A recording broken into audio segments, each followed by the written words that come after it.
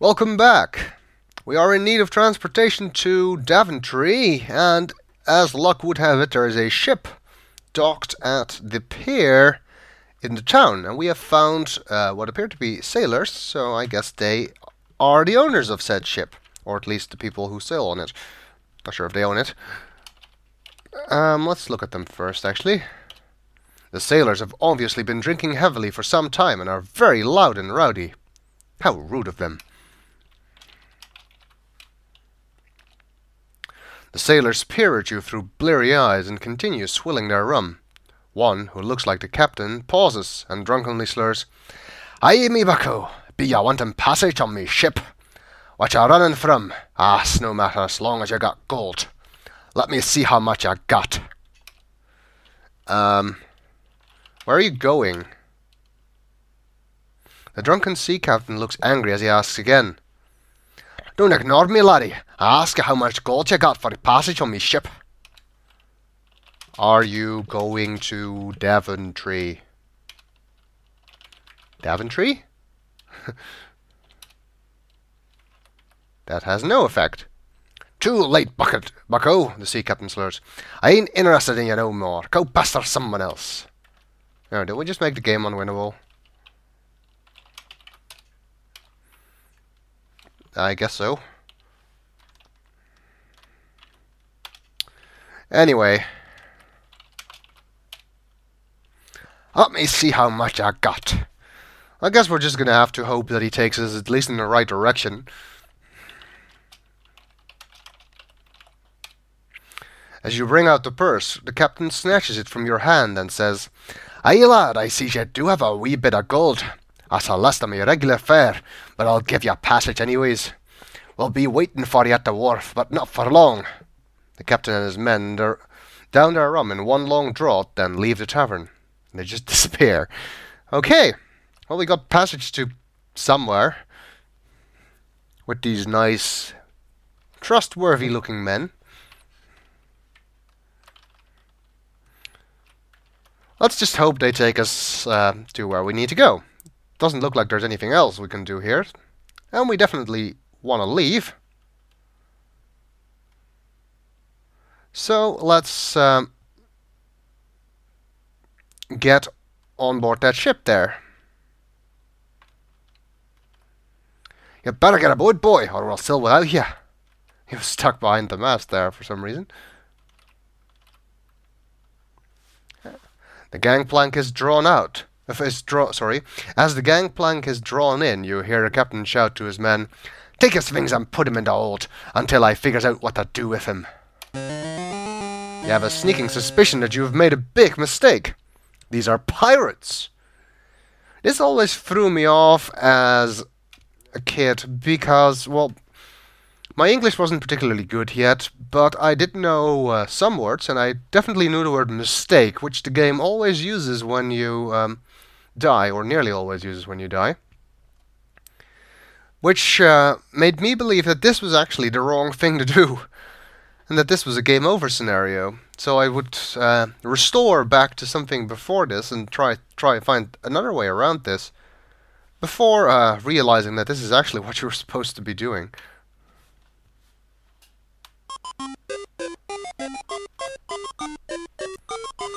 And they play a merry tune. Let's hope this ship doesn't sink.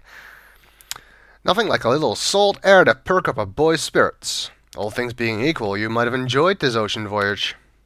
However, you find your accommodations to be slightly less than satisfactory.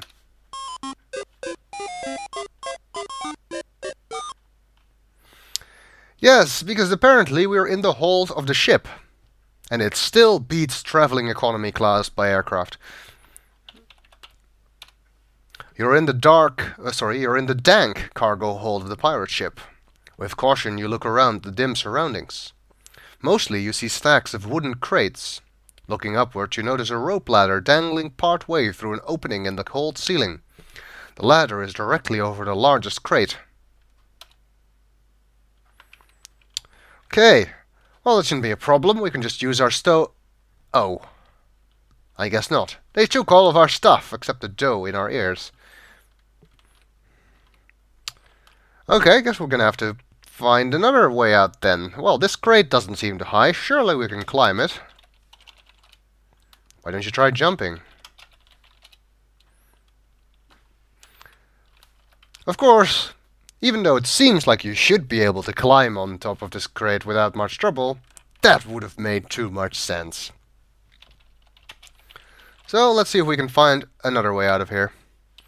You notice many crates and boxes in the cargo hold. One in particular captures your attention, for it lies directly under the dangling rope ladder. But it seems impossible to scale. Oh, and it looks like I have to go around the top. Let's see if there's anything else in this cargo hold. There's mice! Do they know anything about my heritage? It seems everybody else knows about it. Every other animal knows that we were Prince Alexander for some reason. I don't know why. What do you think the pirates will do with the boy? They shanghaied. A little grey mouse squeaks to a companion.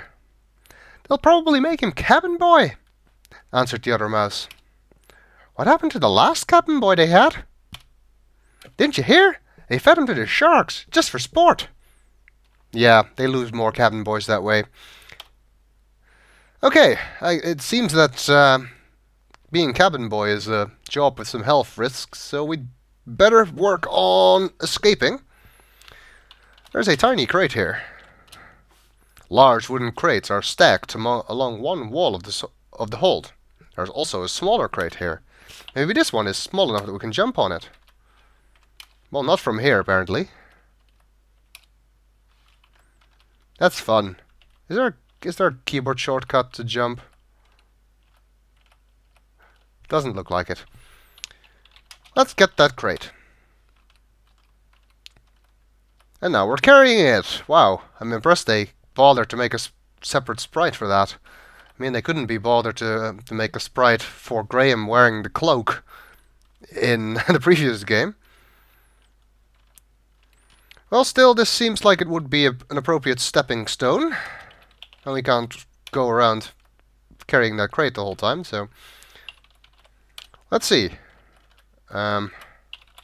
Jump crate. Oh. Crate, not create. That works. Oh. Help. There we go. And we automatically stop in the middle. The ladder is just out of reach. Well, something tells me there's going to be pirates about. So let's save, and then try and jumping on the ladder. Suddenly, Alexander can jump a lot higher.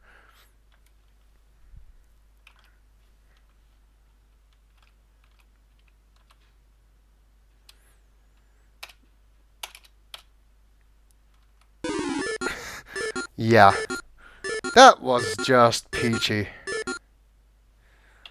Let's take a look. You look curiously around. Out a porthole you see the swell of the ocean. A device for turning the ship's rudder sets in the floor. A rope ladder extends up through an opening in the ceiling. Can we change course?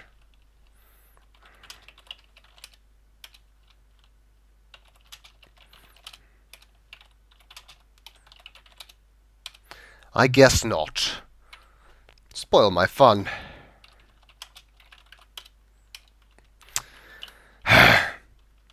Well, it looks like this is the captain's cabin anyway, and the captain is in, which tells me it's probably not a good idea to try and sneak in behind him. The captain doesn't want you snooping in his quarters. You're in trouble now. I'll not tolerate you snooping around me quarters, the captain thunders. If I catch you in here again, you'll walk the plank. And he throws his back down. Let's save some time to... by just restoring. If you do that too often, he will actually make you walk the plank, and you die. Let's check here. Oh no, one of the crew has spotted you. You'd better run. Fortunately, I think they will not follow you further than one screen.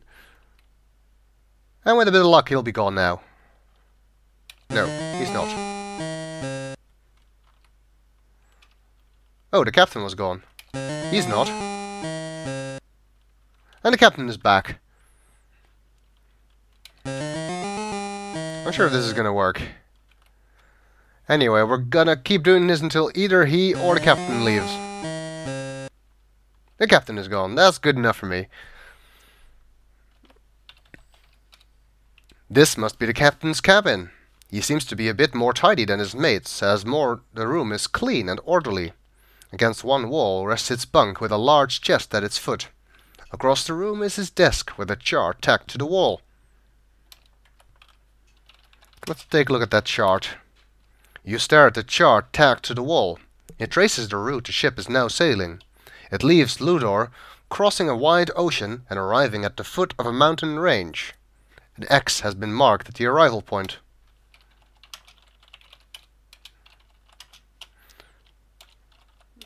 It still isn't really saying that we're going to Daventry or not.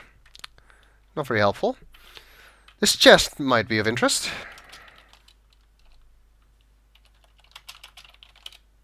You found all of your possessions. You take them with you. Yay! We have all our stuff, including the stone and the map and whatever else you might want. So let's save. Let's check out here. It's the stern of the ship. You're standing on the aft end of the ship. Jump. You endeavor to climb over the railing, but change your mind as you feel it might be unsafe. Okay.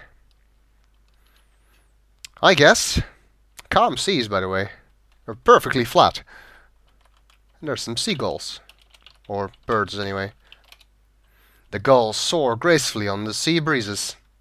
But seagulls are land-based birds, so they're only around if you're close to land. I guess maybe the gulls of Ludor are different. Actually, the captain can come back, so it's if you go out there, so it can be slightly dangerous. Anything in the drawers? Really? That's stupid. He's got some books. It's just as it appears.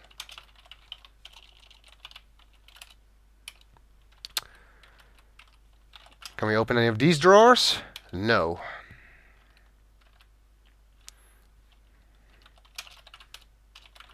Can we get in bed? No, we could do so in the House of the Three Bears, but not here, apparently. Okay, let's see if we have a little bit more luck getting to the right here now. We do! Nice.